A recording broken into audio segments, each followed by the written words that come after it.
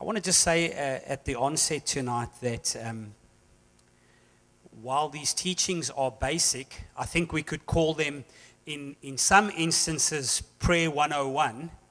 I want you to know any successful team, any successful business, any successful organization only remains successful because they continue to do the basic, simple things well and all the time. Amen?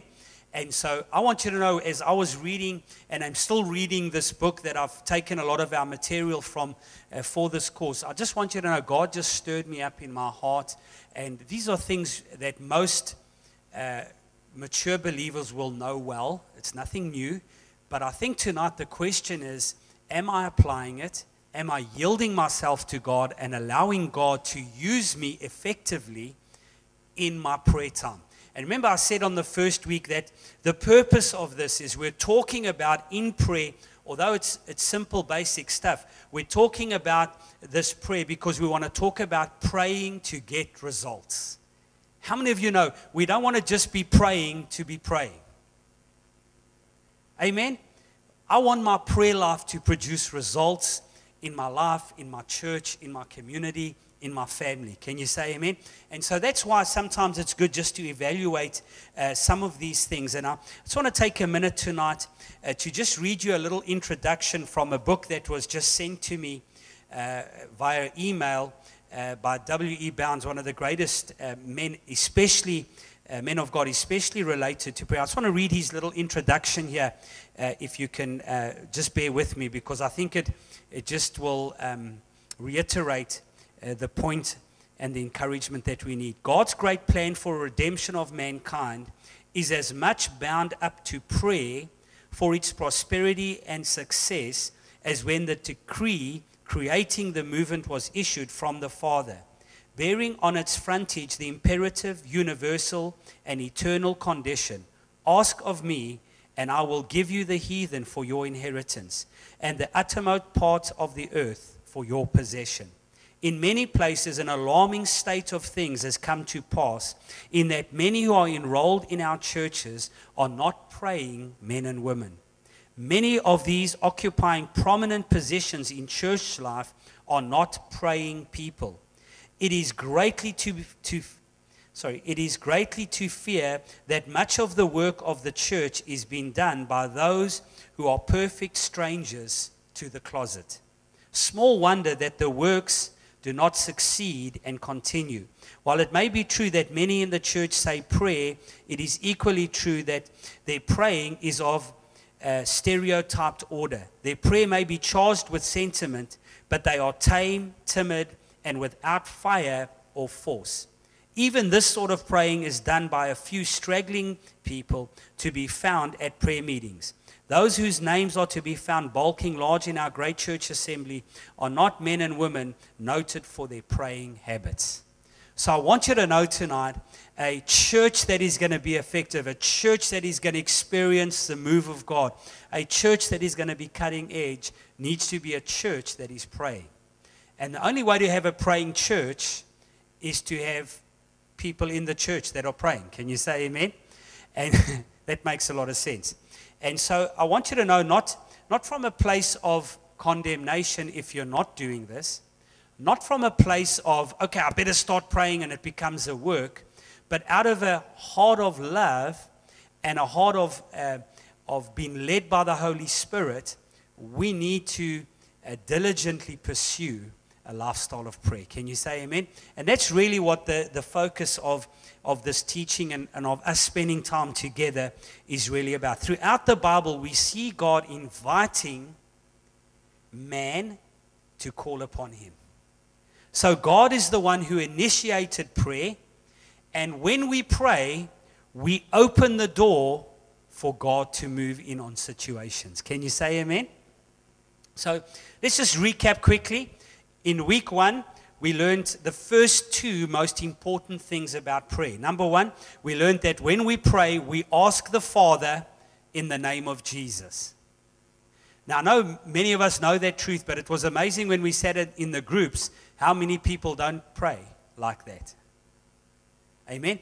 And I want you to know, not to get dogmatic, but I want you to know we have a real enemy, and we need to know our authority, and we need to know scripturally how God wants us to do things. Number 2, we said this, the second most important thing about prayer is that when you pray, immediately you believe that you receive.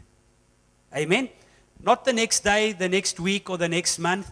The Bible says in Mark 11, when you pray, believe that you receive the things that you're praying for. Can you say amen? Very important. Number 3, last week, we saw the third most important thing about prayer is that I need to walk in an atmosphere and an attitude of forgiveness. And I want you to know that's a big thing. If we're living our lives and we're carrying offenses and we're carrying resentments and we're walking with this unforgiveness in our hearts, it will be used by the enemy to hinder our prayers and to limit what God can do in our lives. And so that is so important that we continue to keep a forgiving attitude, because then we can be assured that the answers to our prayers will be coming forth. Now, how many of you have ever had an unforgiving moment? Anybody here tonight? Okay, the rest of you will pray for your lying spirit afterwards. How many know all of us have had moments, and I don't know if you have experienced this. Maybe I think for different people it's different. There have been times where I've had to fight to forgive people. Especially when you've really been hurt in a situation, it's not just, oh, Lord, I forgive them and it's over. No, because your emotions are real. And sometimes there's a continual, Lord, I'm standing on the word that I proclaim that I've forgiven them. Amen? So you've got to fight for that. And I think that we've got to be real about these things. And then number 4, the fourth thing we learned last week, the fourth most important thing about prayer, we learned the importance of learning to depend on the Holy Spirit. I want you to know that is so important tonight. And I can't remember exactly which scriptures we used, but can I just read Romans chapter 8, verse 16 and 17? I want to just highlight one or two things tonight. I'm reading out of the Amplified, and it says this: the Spirit himself thus testifies together with our own spirit, assuring us that we are children of God. Isn't it wonderful tonight? Even if they removed the Bible from the world today, and there was not another Bible left, you and I have the Spirit of God inside of us. And the Bible says the Spirit of God witnesses with our spirit that we are children of God. Isn't that encouraging tonight? And that's what he's talking about. Then it goes on and it says, and if we are his children, then we are his heirs also. Say, I'm an heir to everything that Jesus purchased. As he is, so am I on this earth. Hallelujah. Isn't that good news tonight? And so we are heirs of God, and it says here, and fellow heirs with Christ, sharing his inheritance with him. I tell you what, you can be walking in darkness, and you can be a believer and there can still be darkness around you. How many of you know that's true? Until the light goes on, until the Word of God comes alive in your spirit, and suddenly the lights are switched on. And man, from that day, you will never walk in darkness again. Can you say amen? In that area of your life. And it's a progressive thing. So sharing his inheritance with him, only we must share his suffering if we are to share his glory. So how many of you know there's a time where we suffer in things because we're busy growing, or we go? How many of you ever suffered some things? Come on, let's just be real. Let's be real in the church tonight. We all suffer things. Some of us are suffering right now. But here's the thing. We're not going to give up. We're not going to quit. And we're not going to stop. Can you say amen? We're going to keep trusting God and moving forward. So when you become born again, your body becomes the temple of the Holy Spirit. So therefore tonight, it's very easy for you and I to say that the Holy Spirit is living in your spirit. Amen? That's biblical. He communicates. Now, here's the important thing. If he's living in your spirit, where does he communicate with you? He communicates to your spirit. Because that's the Proverbs 20 says, the heart of man is the candle of the Lord. Amen. And I believe God can give you thoughts. I believe God can speak to you through so many different things. But the primary way God speaks to the believer is by the Spirit in your spirit. Can you say amen? This is very important tonight. We're talking about the fourth most important thing in prayer, learning to depend on the Holy Spirit in prayer. All right, so we understand then that He speaks to our spirit, not to our head. So the inward voice of the Holy Spirit will not only help us to pray, but the inward voice of the Holy Spirit gives us direction. But sometimes our minds are so cluttered with everything else that we don't lean on that Holy Spirit direction. How many of you know that's true? Has your head ever been so cluttered with stuff, so stressed, trying to work everything out, that although there's an inward prompting, you don't respond to it, you don't lean on it? And that's what we're talking about, even in prayer tonight. You know, when you're facing things, it's so easy just to go out and pray for the things. But the best thing to do is to not even pray for the things, but take a little bit of time, worship the Father. Take a little time, pray in the Holy Ghost, and get sensitive inward to the prompting of the Holy Spirit, because the Holy Spirit knows exactly how to pray the way that you ought to pray. Amen. And so that's what we're talking about when we talk about depending, learning to depend on the Holy Spirit. We can be so over in the sense realm that our senses prevent us from receiving the wisdom of God, or from allowing the wisdom of God to flow into our lives. And that's why it's so important for us to renew our minds to the Word of God. Amen. I tell you what, I want to commend you for being here tonight and for being consistent on this course. And, you know, because if you get nothing else out of it, and I hope you get a lot, because our prayer is that you're going to be revived in this time on this course. But if you get nothing else, you're renewing your mind to the Word of God so that you can receive the inward direction of the Holy Spirit. Amen. Bump the person next to you and say, well done. Listen to 2 Corinthians chapter 1, verses 20 through 24. All the promises of God in Him are yes, and in Him, amen, to the glory of God through us. So how many of you can see from that, and we looked at it the first week, God wants the promises of His Word to become alive in your life, because when they do, they glorify Him. And He is the one who has established us with Christ, with you in Christ, and has anointed us. Who is it? God. Who has also sealed us and given us the Spirit in our hearts as our guarantee. Say, depend on the Holy Spirit. The last part of that verse 24 says this: not that we have dominion over your faith, but we are fellow workers for your joy, and by faith you stand. I want you to know your faith today will get you through anything. It's by faith that you stand. All right, so let's move on then to number 5 tonight. We're going to talk about the fifth most important thing about prayer. And the fifth most important thing about prayer is this: we need not only to depend on the Holy Spirit, but number 5, we need the Holy Spirit's help in intercession and supplication. We need the Holy Spirit's assistance in intercession and in supplication. And now we're really taking this teaching a little bit deeper, because I want you to know tonight, God didn't just call you to be a prayer person and to develop a lifestyle of prayer so that you can enjoy God. And how many of you know prayer is enjoying God and enjoying fellowship with God? Very important. Number 2, God wants you to be a person of prayer so He can answer your prayers. Amen. But I want you to know, God wants you to become a person of prayer, and God wants you to get results in prayer because He wants to use you as a prayer warrior. Now listen carefully to me, church. There is no such thing as the ministry of intercession. Have you ever heard someone, and I've said this at times, I'm called to the ministry of intercession. No, there's no such ministry. Intercession is the ministry of helps. Listen carefully. And every believer is called to intercession. Amen.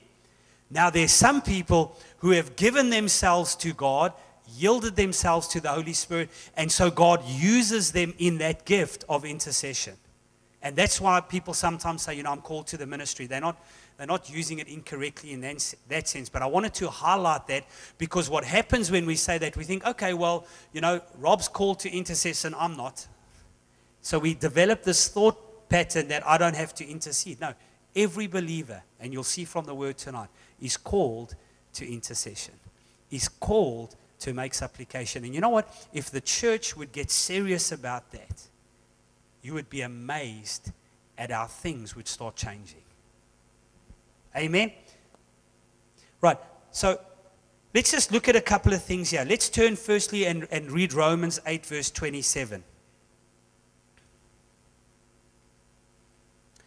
Let me just say again, I understand the ministry of intercession. I understand that in our own church we've got a prayer team.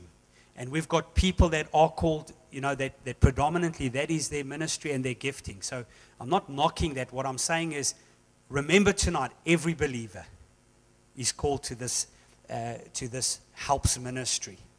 Romans 8 verse 27 says this, and he who searches the hearts of men knows what is in the mind of this Holy Spirit. I'm reading out of the Amplified, what his intent is, because the Spirit intercedes and pleads before God in behalf of the saints according to and in harmony with God's will. Isn't that amazing? And the preceding verse says this, when you don't know what you should pray for as you ought to, howbeit the Holy Spirit comes to your aid and he helps you. So we need this, the help of the Holy Spirit. So remember tonight, let me explain this, that the prayer of intercession is not prayed for yourself. You don't pray the prayer of intercession for yourself. The prayer of intercession is an intercessor, is someone who takes the place of another. So in other words, you don't intercede for yourself, but you intercede for somebody else. The word intercede actually means to stand in the gap for somebody else. And that's so important tonight as believers. If you want to grow spiritually, if you want to grow and mature in the things of God, you need to begin to move into this area and yield yourself to the Holy Spirit in praying for other people, praying for the church, praying for the leadership, praying as the Holy Spirit leads you. And we'll see some of that tonight. So to intercede actually means to act between two parties with the thought of reconciling one to the other. That's what intercession is tonight. It's the act between two parties with the thought of reconciling one to the other. In other words, if two parties need to be reconciled, it means that they are at loggerheads. Something has come in that has separated them or prevented them. And so tonight, we need to realize, in other words, if they are at odds with each other, we would then intercede for the lost and for the backslider. Amen? You don't intercede for a born-again believer that's serving God and in fellowship with God. Because they don't need to be reconciled to God. They are not at odds with God. Can you say amen? So the word intercede literally means to pray with the intent of reconciling. So the prayer of intercession is prayed for the lost or for the backslider. Why? Why do we intercede for the lost or for the backslider? So that they can be reconciled to God.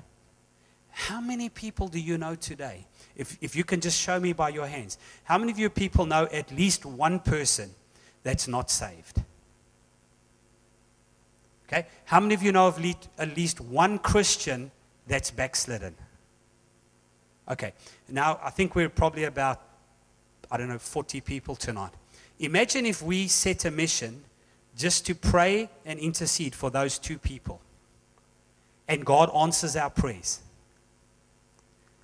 It means within the next week, month, or year, depending how long it takes for them to respond to what you've prayed, we will have another 80 people in the church. That's how powerful intercession is, and that's how powerful prayer is. And I want you to know it's an amazing privilege to be able to intercede and pray and see someone who was lost getting saved. Now, we can get into the intricacies of that, and we might still do that later on in the course. But for tonight, I just want to lay that out for you. Number two, the second thing is, let's talk about supplication. All right, because we said these are the two areas we need the help of the Holy Spirit, and we need to, as believers, learn to yield and allow the Holy Spirit to help us in this area. Every believer can do this and should do this. The second one is in supplication. Now, the word supplication, if you study it, means the following. It means to make a humble entreaty or to implore God on someone's behalf. It means to entreat for, to ask humbly for, to be earnest about. So in other words, supplication would be made for saints who are already serving God but are going through stuff. How many of you have been through some stuff? I had a friend this past week. I was on a ministry trip in Cape Town. I had someone email and say to me, Pastor Larry, the Holy Spirit woke me up this morning and he asked me to pray for you, and I just want you to know I've been praying for you, and is everything okay? And just want you to know I'm supporting you in prayer.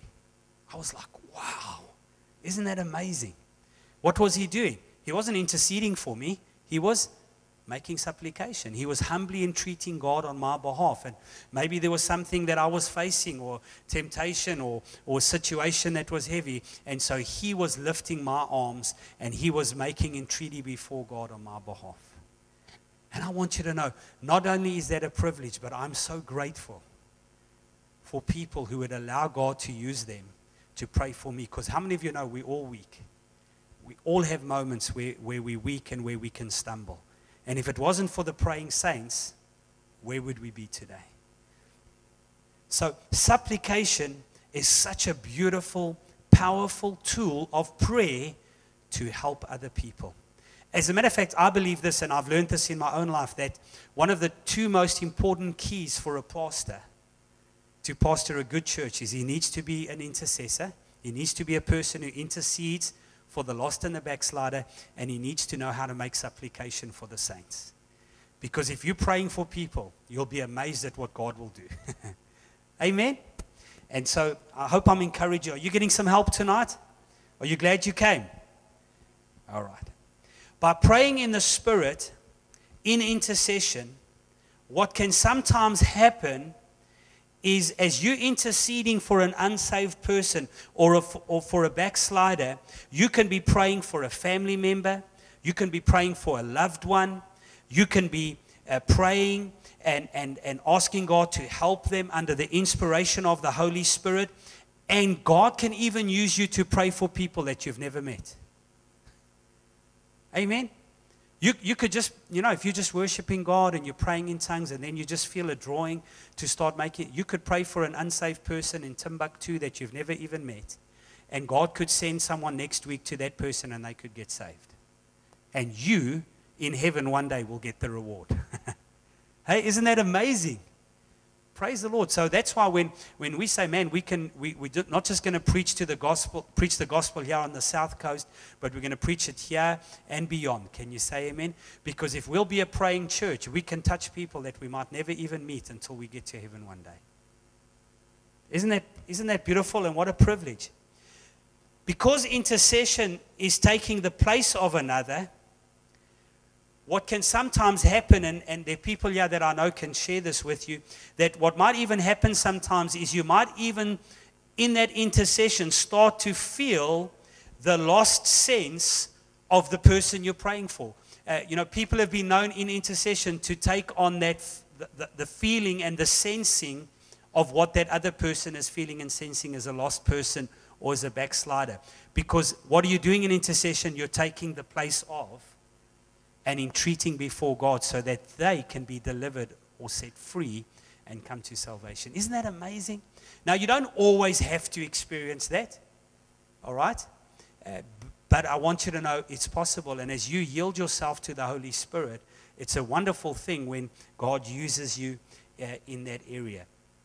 So, yielding to the prompting of the Holy Spirit is biblical tonight.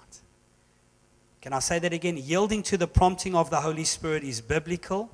And I want you to know it will bring much blessing to you and to other people. If you and I will just make a decision tonight, let me not get ahead of myself.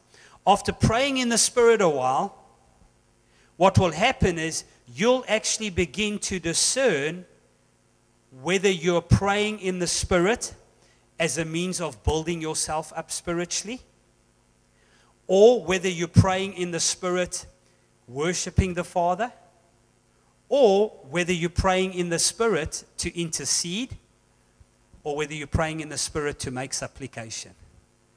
And I want you to know you can help other people to victory if you'll just be sensitive and led by the Holy Spirit. We'll see some examples of that a little bit later. So what are we saying here is that as you engage in this and as you start and as you make that decision just to be sensitive to the promptings and the help of the Holy Spirit in prayer, you can go deeper where you become so sensitive to your spirit and to what the Holy Spirit wants to do in and through you that you'll start to discern. You know what, I'm just praying in tongues now and I'm building myself up. Remember Jude 20, we'll look at this a little bit next week. Praying in the Holy Ghost, building yourself up on your most holy faith. When you pray in your heavenly language, you build your spirit up. You strengthen your faith. And you'll know, okay, I'm just praying in the Spirit now, just building myself up. And then you might be praying in the Spirit and you're like, I'm just worshiping the Father. Amen? And we'll look at some things in the weeks to come that will really bless you and encourage you. Then in 1 Timothy chapter 2, at verses 1 and 3, and we'll see this here, just read these 3 verses quickly. It says, therefore, I exhort first of all, Timothy, here, Paul is writing to Timothy about the local churches, and look what he says to them in chapter 2 and verse 1. Therefore, I exhort first of all. So when must this happen? First of all, that supplication, prayers, intercession, and giving of thanks be made for all men, for kings and all who are in authority. Why? That we may lead a quiet and peaceable life in all godliness and reverence. For this is good and acceptable in the sight of God our Savior. Paul is talking to the church here. He's saying, listen, first of all, I want you to know that prayer, supplication, he doesn't say that. Let me get it in the right order. He says supplications, plural, prayers, plural, intercessions, plural, and giving of thanks, plural, be made for all men, for kings, for those in authority. And why does he want us to give that priority? So that we may lead a quiet and peaceable life in all godliness. I want you to know tonight, I want to encourage you tonight, you never have to be moved, worried or fazed about anything that happens in your life, in your family, ever again, if you'll learn to give yourself to being a person of prayer.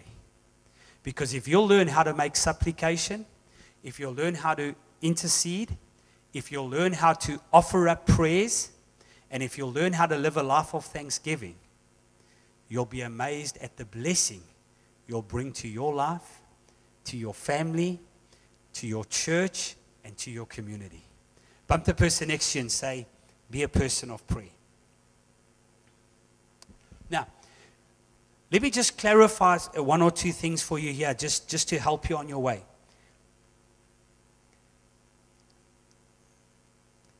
While intercession and supplication needs to be given priority, you can't just make intercession and supplication happen in specific areas or with relation to specific things unless it comes by the unction of the Holy Spirit.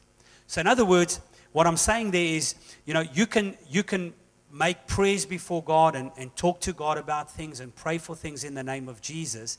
And then you can say, Father, I bring so-and-so to you and I know they're going through a difficult time and I'm just lifting them before you. That's making supplication.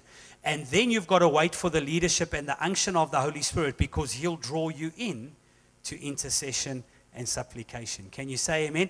And so I'm talking about taking it a little bit deeper. And sometimes what happens is you'll get drawn by the leading of the Holy Spirit and by the unction of the Holy Spirit, and you'll go into that time of intercession and you're actually doing spiritual warfare. You're actually dealing with principalities and strongholds and things in those people's lives or in that situation related to people's lives that is actually binding up and stopping the victory from coming through. Can you say amen? Now, here's where you've got to be careful. You can't just go in and do spiritual warfare. Because what you do then is you do it in the flesh and it's not going to reap any results.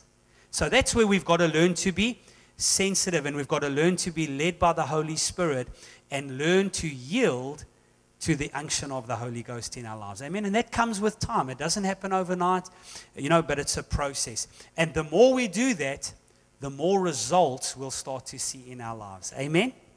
And I shared a little bit about spiritual warfare on the first week, and we'll continue to do so as we press into this. So in other words, what I'm really just trying to say to you tonight in regards to this, learning to depend on the Holy Spirit is such a vital, important key in prayer, because listen, by ourselves, we are helpless.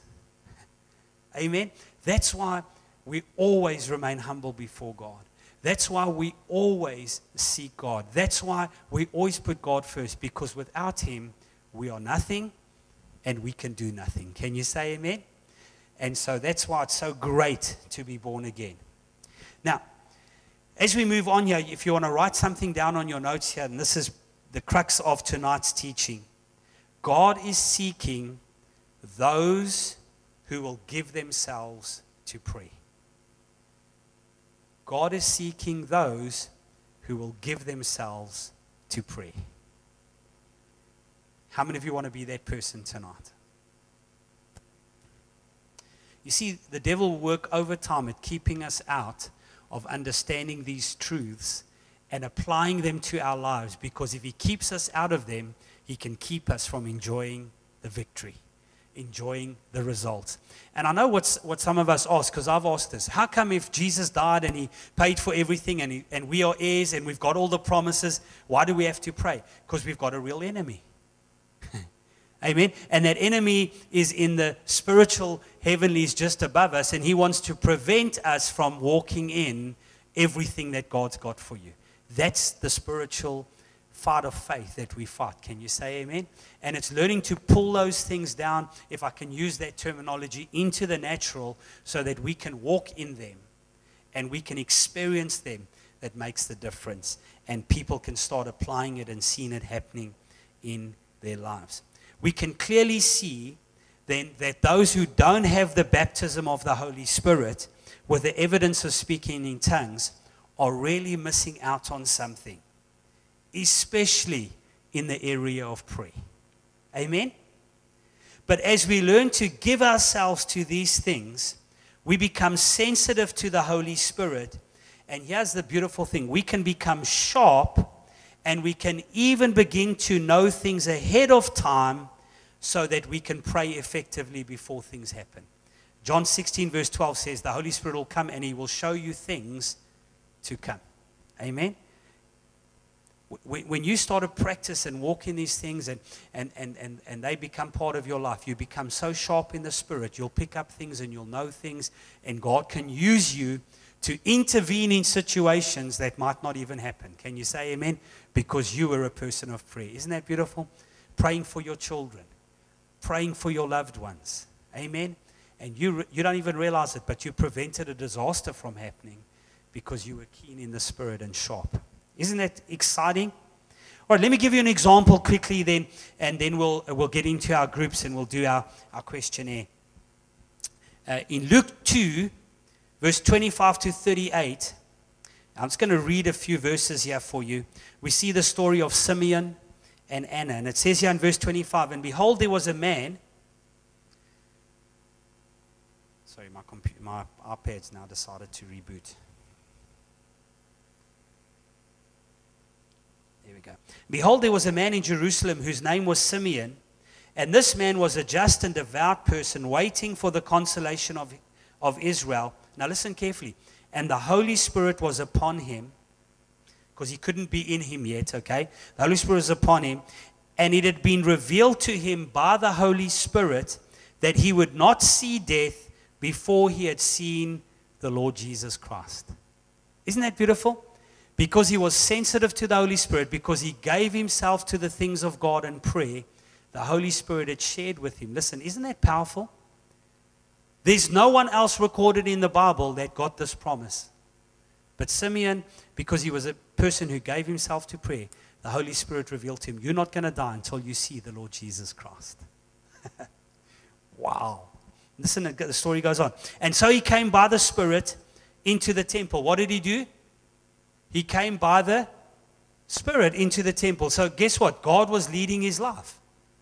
And so he was led by the Holy Spirit to the temple, and guess what happened? He was led there on the day that Joseph and Mary walked in with Jesus to dedicate him. So when you're led by the Holy Spirit, you'll be in the right place at the right time to see the right thing happening. Can you say amen? Isn't that encouraging? And so he came by the Holy Spirit, and when the parents brought in the child Jesus to do for him according to the custom of the law, he took him up in his arms and he blessed God. I may be wrong here because I'm not a historian, but it looks by this scripture that he was the first person outside of Mary and Joseph to hold Jesus. That's the privilege God gave him because he gave himself to prayer. And it says he took him in his arms and blessed God and said, Lord, now you are letting your servant depart in peace, according to your word, for my eyes have seen your salvation, which you have prepared before the face of all peoples, a light to bring revelation to the Gentiles and glory. And so it goes on. Then we read on, verse 36, just quickly. Now there was one Anna, a prophetess, the daughter of Phanuel, of the tribe of Asher. She was of a great age and had lived with her husband 7 years from her virginity. This woman was a widow of about 84 years old. Listen to this. She did not depart from the temple, but served God with fasting and prayer night and day. What a woman of faith. 84 years old. Gave herself to fasting and prayer. Look what happened. Verse 38. And coming in that instant, she gave thanks to the Lord and spoke of him to those who looked for the redemption of Israel. She went from that place after seeing Jesus that day as they dedicated him. She went out and she started witnessing to everybody, telling them that Jesus had come. Isn't that beautiful? She was the first witness recorded in the Bible that went and told other people about Jesus. Isn't that incredible? Why? Because she gave herself to prayer. So here we have an incredible story. Two alone elderly people, two people almost completely invisible to the known world, but not invisible to God. They had authority with God. They got God's attention because they gave themselves to prayer. Isn't that a beautiful story? And because of that, although they were invisible to everyone else, except to the Holy Spirit, they had set themselves apart to God. The Holy Spirit was able to whisper to them, able to use them to pray in the Savior, and to be part of part of the most important event in history, because they gave themselves to prayer. So I believe that the Holy Spirit tonight is searching for those who will give themselves to this kind of prayer. Are you that person tonight? Are you that person who God can begin to trust with the burden of prayer? I believe if we'll become that person tonight, we'll be amazed at the blessing we can be to other people. Can you say amen?